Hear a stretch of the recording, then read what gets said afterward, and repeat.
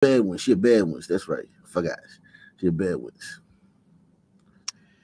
Let the power go back to the white people. We as black people, we just have to accept that we failed dismally. For 28 years, we were given chance to prove ourselves and we failed dismally. This thing of voting one black person after the other, it won't help us with anything. Let power go back to white people. When white people were governing this country, irrespective of whatever that they were doing, but our parents were working. Kids used to get bursaries to go to universities. Town used to be clean. There was job everywhere. You apply, you get a job. Even if you didn't have qualifications, you could work in hotels, you could work wherever. You could work even in the farms. There were farms where people could work. Black people are a dismal failure. They can't govern. Let the power go back to white people. Let us just swallow our pride and give these white people power back so that the country can go back to normal. We have to accept that. We really, really respect people who fought for the liberation. We respect them and we will still gonna respect them. But at the end of the day, we just have to take this power back to the white people. We are tired. South Africa is a mess. Everywhere you go, it's a mess. We are tired. We accept we failed. Black people cannot rule. Black people cannot govern. White people should take over this country so that this country can have dignity back. All these things that are happening in our country, they will never happen again. This problem of foreigners, this problem of crime, it won't be there anymore. White people, they don't play. They don't play. They rule, they govern. The police, white police, they don't play with criminals. They don't play with undocumented people in the country. I cannot believe what I just heard. Come home, white man. Did you see the show last night? The end of it? I did not see the show last night. I seen a couple parts of it though. Been playing some parts of it. I just can't believe what I heard. Well, Cook County, it takes a white man to tame a nigga. I guess so. You got a lot of noise in the background, done. I'm watching the tournament. Sorry. Yeah, you got to mute that shit, man. Having the power turned off 12 hours a day, I do that too, I guess. Yeah. Yeah, man. It's. I'm in shock right now. I'm dead serious. Everyone in here, I'm in shock. I cannot believe what I just heard. Go back and watch the end of last night's show. I think we need to. It's rough over there, Jack. I think we need to get this, all over the place now. Just what she said. She's been watching your show, She definitely has. It's rough over there, man. They got it bad, my G. Okay, it's rolling blackouts. The power grid is all fucked up. Electricity. We'll get to that a little later, but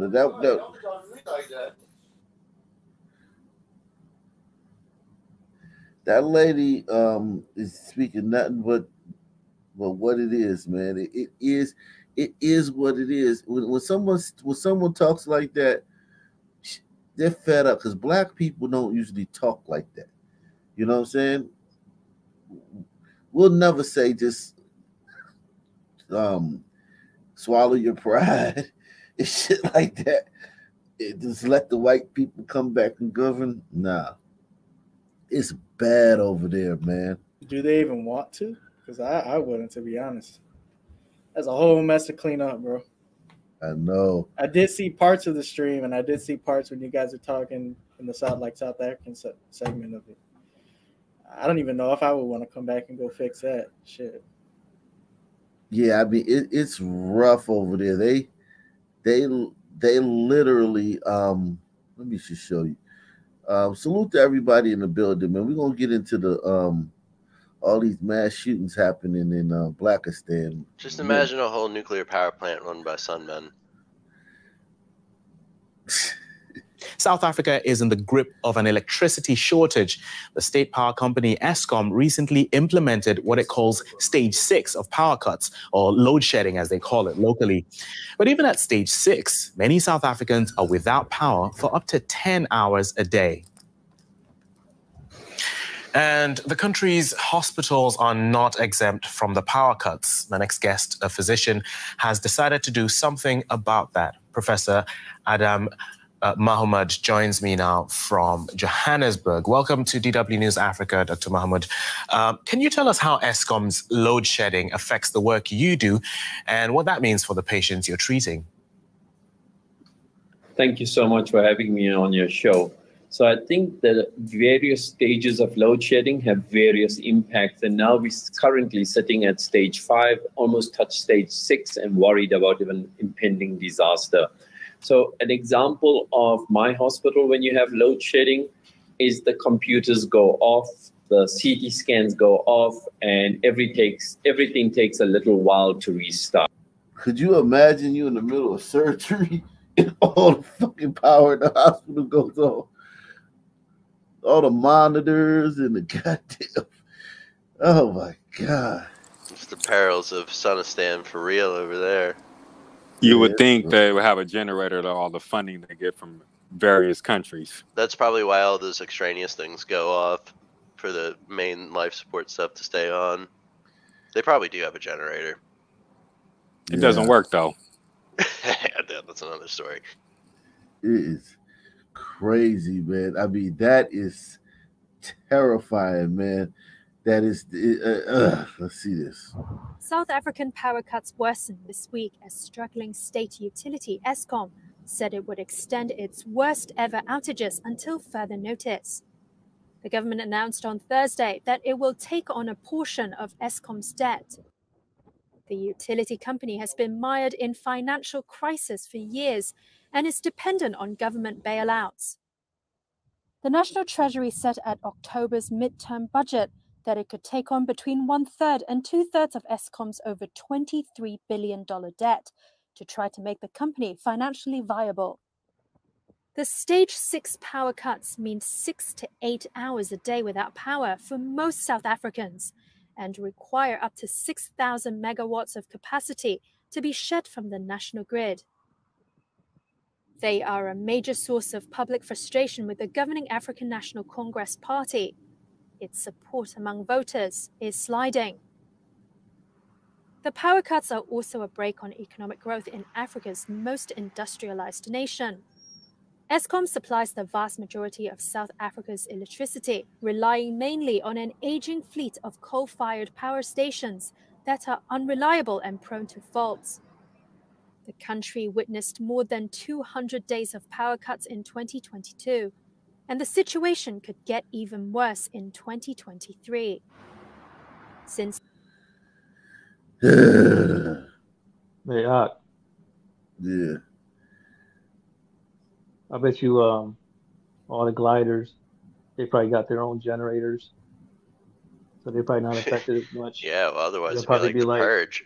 Oh, for nearly all of Let's us. Let's see them talk to some of these gliders and see if that's the case, man. Because some of these gliders, let's see what they say. School or go to work places. I think North Riding has been one of the hardest hit areas with load shedding.